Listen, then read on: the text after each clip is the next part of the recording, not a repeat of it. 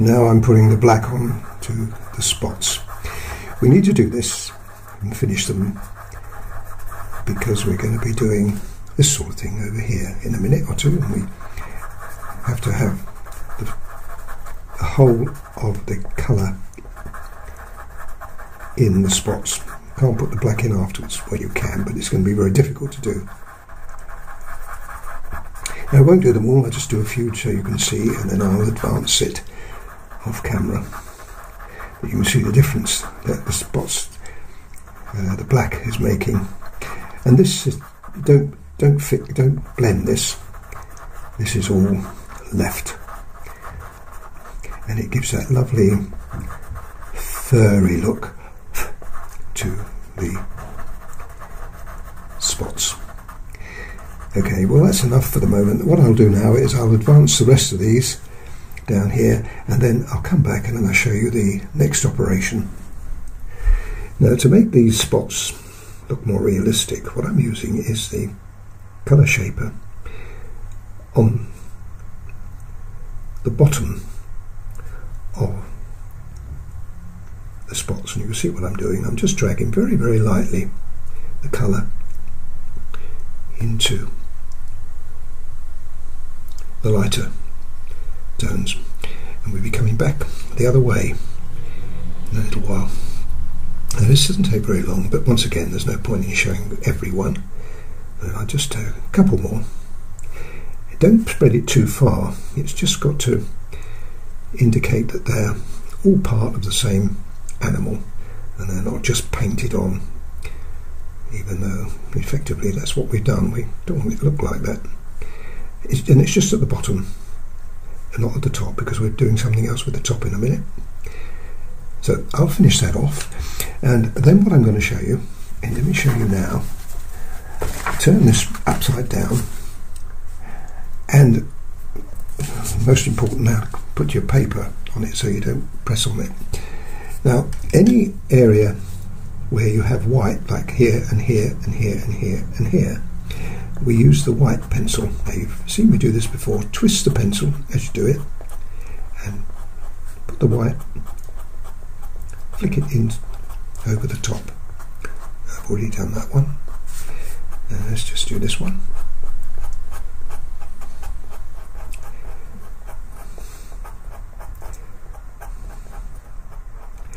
Now that's fine, that's all right.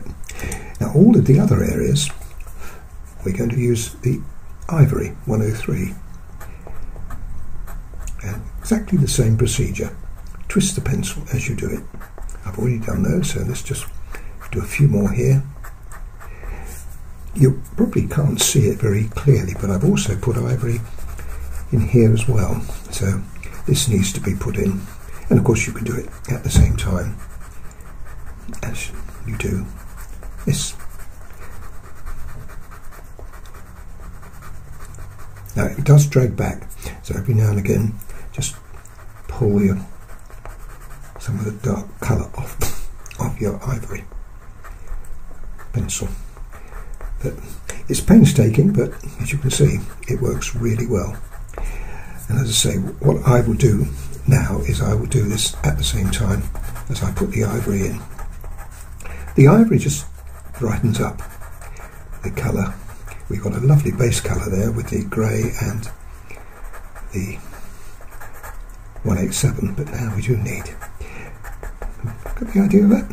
Well, I think I've done enough to show you how it's working. But when I turn that back the other way in a minute, you'll see that that does look quite spectacular. So let me carry on with that. Right, I'm on the last few spots now, and as you can see, that looks quite special. I've done all the ivory on the top, and I did tell you I was going the other way.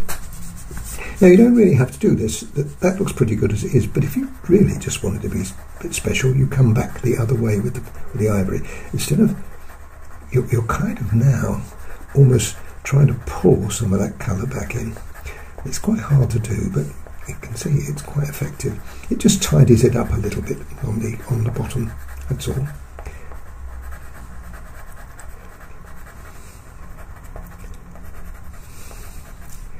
There we are. Now that didn't take long, did it? But that looks very good. You see, they look really furry, don't they? Now, we now use the 187 again. This was used originally for putting in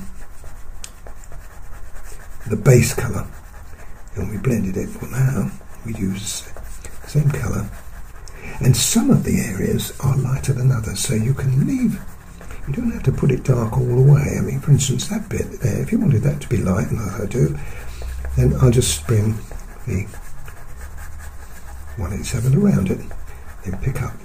Still put a little bit in, but not too much. And then there's another area here, probably where the spots are, or the area between the spots are the greatest, and you can just leave a little bit of light there. Now that's very, very effective, and when you see that finished, it's going to look great. Now you notice I'm holding the pencil, a nice sharp pencil, and I'm holding it a certain way. This allows me to keep the pencil really close to the paper, so I can get the angle nice. Anyway, you can practice that. Now up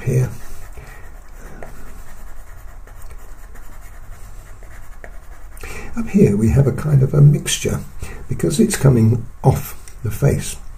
Oop, you can't see that, sorry folks. This area, you see that looks a little bit, rather than, it's a scumble, for want of a better word. Well, you can do that here, and it kind of comes down to about there, and then I think what happens, the fur gets a little longer, and when you come to there, you can start doing the strokes as I've showed you. So it moves from this little scumbly area to strokes, and that looks quite effective. I might as well show you all of this now. Nearly there. Once again, leave a little bit of light there.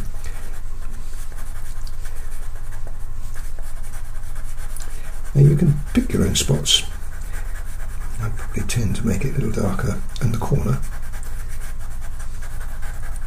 on the bottom, but there we are.